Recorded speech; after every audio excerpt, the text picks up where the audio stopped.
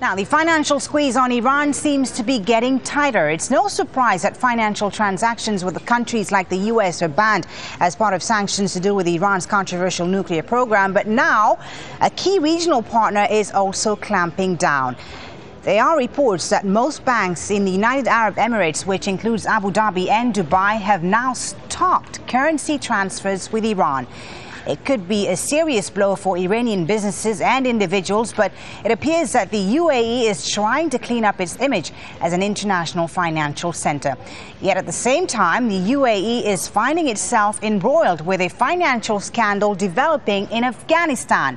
Money flowing out of Afghanistan to Dubai is being investigated by the Afghan government. Well, we'll be speaking about that to our Al Jazeera's James Bays in just a moment. But first, let's cross to Dubai, where Robin Amlot, managing editor of Banker Middle East, joins us now live. Thank you so very much for speaking to us. So how significant is this move by the central bank in the United Arab Emirates, and what impact is this likely to have on trade ties between the UAE and Dubai, given that Iran is a significant trading partner for the UAE?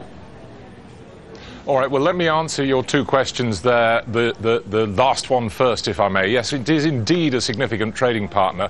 Dubai has always been, if you like, a port of entry into Iran. You only have to look creekside to see the dhows stacked with televisions and refrigerators that are chugging across the Gulf to see that that's still going on. That, of course, at a very low level.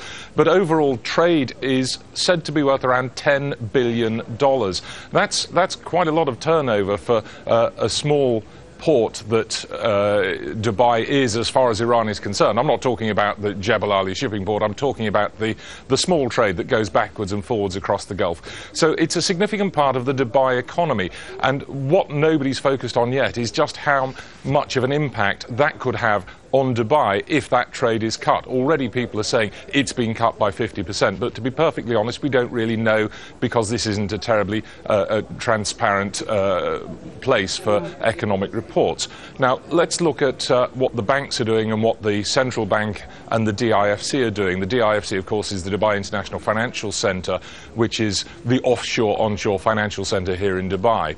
Both the DIFC and its Financial Services Authority and the Central Bank of the UAE have started pressing banks not to carry on business with Iraq. Now, there is some confusion, I have to say, over quite how far they've gone. You cited a report there which said that most banks have stopped doing business with Iraq. There are reports in Arabic language newspapers that this actually isn't the case, but that what's happening is that the central bank is asking for records of business and will be taking further steps after that. Well, the central bank is also saying it intends to run this exercise for just a few months. How far and how long do you think that the business institutions in the UAE can continue this? Well, to a certain extent, I think the institutions will continue it for as long as they are required to do so.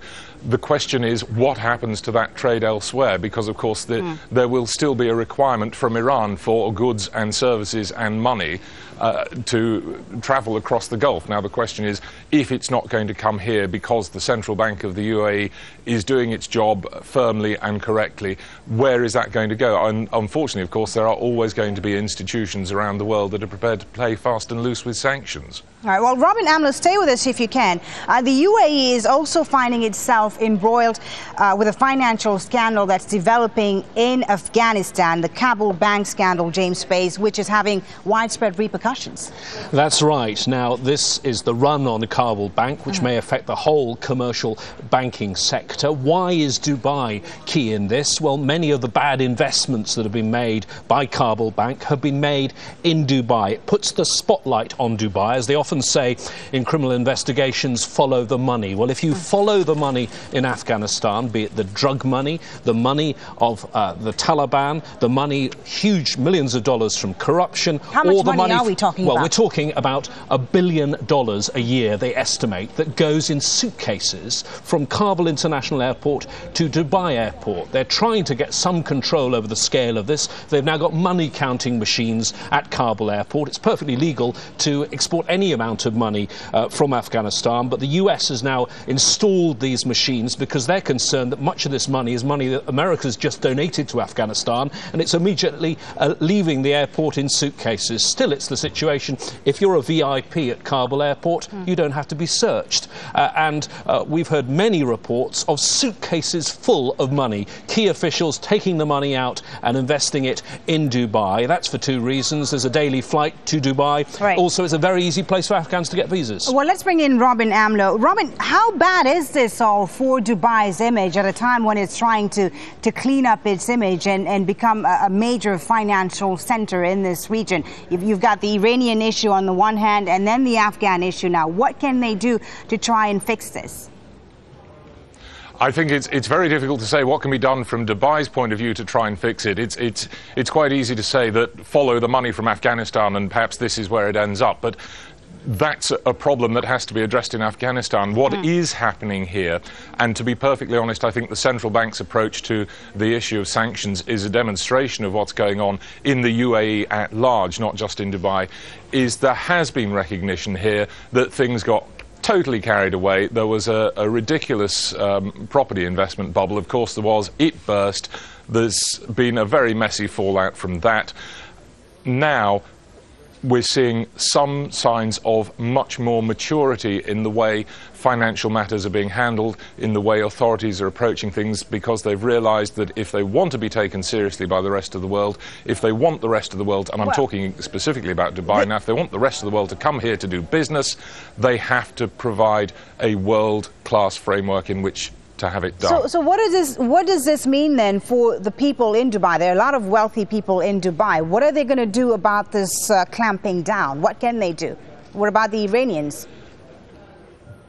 Well, that's a moot point, of course, because there is a substantial Iranian population here. There's about 400,000 Iranians living throughout the UAE, and by some counts you could argue that that actually makes them almost as populous as the actual Emiratis. But the problem that you have there with that population, so what are they going to do about it, is that they're actually a mobile population. Having said they're Iranians, they may have been living here for some time, but they have been mobile. They will be the traders, they will be the business people. If they have a problem that they can't solve here in terms of the way they do business, then they'll up sticks and go, because it's quite an easy place to get up and leave from in that sense. But what people need to understand is that Dubai and the UAE as a whole are working to create a framework for business here, and a framework for successful business, and a framework, insofar as one can, of business that is world class. Well, James Bays, many expats in Dubai certainly very worried about what's happening at Kabul Bank. What are the Afghan authorities doing? How are they trying to clamp down on this? Well, I think there is a role for the Afghan authorities, and despite what Robin says, I think there's also a role for the Dubai and UAE authorities, because certainly many Western diplomats have told me they'd like to see more transparency. They believe that Dubai is effectively funding criminal activity. Let me just give you one example. There is a major problem in Afghanistan with kidnappings. Mainly Afghans get kidnapped for money. Well, I can tell you in many of those cases, the family are contacted by their kidnappers. They're given a bank account details in Dubai in which to deposit the ransom money. All right, certainly a very worrying trend there. Thank you very much, James Bays, and Robin Amlot in Dubai. Thank you very much indeed for your insight as well.